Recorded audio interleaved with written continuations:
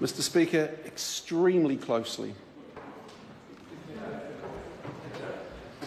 Question number 10, Darroch Ball. Thank you, Mr Speaker. My question is to the Minister of Defence. What recent reports has he seen regarding Navy patrol vessel activity? The Honourable Ron Mann. Mr Speaker, yesterday I saw a report about the successful ongoing deployment of the inshore patrol vessel HMNZS Taupo to Fiji. I was particularly pleased to hear that the combined operation on its first patrol confiscated the entire catch of 6 commercial fishing vessels who were alleged to have been fishing illegally inside the Quelelevu Lagoon, which is traditional fishing ground. This is part of Operation Wassa Wassa 2, where New Zealand and Fiji are working together to help patrol Fiji's exclusive economic zone and enforce regulations for inshore fishing. Working with HMNZS Taupo are sailors from both the New Zealand and Fijian navies and fisheries officers from both New Zealand and Fiji as well. I'd like to congratulate the commanding officer of Taupo, Lieutenant Ben Flight, and his crew for their outstanding work. Supplementary.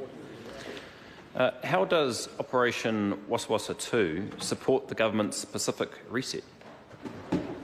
Mr Speaker, Navy patrols into the Pacific help aid regional prosperity and security, which is of fundamental importance to New Zealand. The Pacific faces a growing array of challenges. The strategic environment is also changing and becoming more contested. Recognising this, New Zealand has announced a reset of our approach to the region. Joint operations such as Wassa Wassa 2 are an important aspect of the government's focus on building deeper partnerships and cooperation with Pacific Island nations and assisting them in building their capability and capacity to effectively monitor and patrol and police their own territorial waters.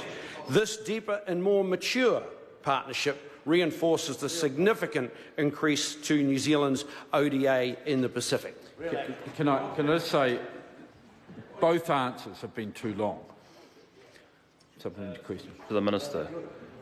What further deployments to Fiji of Navy patrol vessels will take place this year?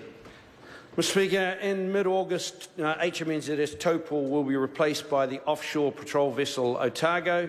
Otago, being a larger vessel, will conduct patrols much further out to sea, giving Fijian authorities even greater reach. Fijian fishing in Fiji is the third largest natural resource sector. Thank you. I think the members answered. There's so much good news, Mr Speaker. Question number 11. Oh, further supplementary, Darroch Ball. What additional activity are Navy patrol vessels conducting within New Zealand's exclusive economic zone? Go Navy. Mr Speaker, recently the inshore patrol vessel Hawea completed 3-day fisheries patrol on the west coast of the South Island. Guided by information from Air Force Orion, working with officials from MPI, Hawea boarded 11 vessels over a 72-hour period, including 6 vessels of interest. 6 vessels of interest. 6 infringements were detected, and this patrol was the 6th patrol conducted so far this year by our Navy.